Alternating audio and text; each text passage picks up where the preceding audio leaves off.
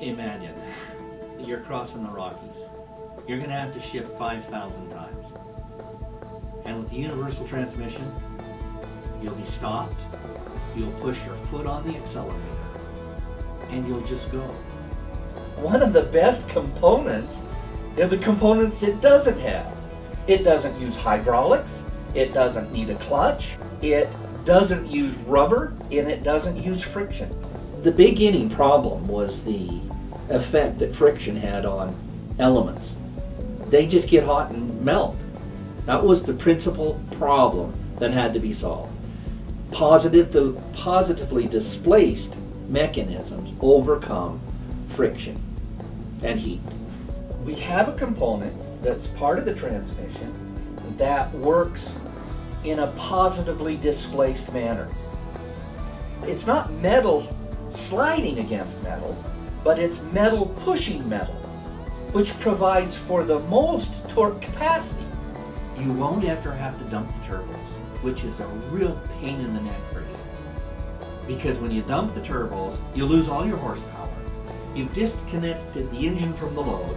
You slow down, sometimes so much that you have to gear down 2 or 3 gears. And it's just a nuisance to try to cross any kind of a mountain, even if it's out in the middle of the plains. If it's a mountain, it's a pain. So the truck driver is going to love this. Number one, the most important thing about having positively displaced, infinitely variable, is that you don't ask the load to coast. You can carry it up a hill and keep the engine and the load connected at all times.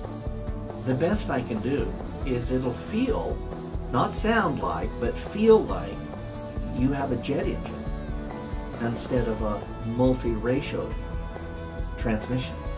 Once you push your foot on the accelerator, it just is full speed ahead until you reach top speed. Another feature of the universal transmission is that it stays engaged all the time, but it gives you an infinite number of ratios, which increases its performance. And that's a big deal. That's a big deal for the operator. It has the efficiency and performance of a standard transmission, and yet it's 100% automatic. That's cool when you're a truck driver. I counted the number of times a small semi shifted to make a left turn right over here on University. 8 times. 8 times. You know, it'd be nice if he could just push his foot on an accelerator, which is no longer a gas pedal with his transmission.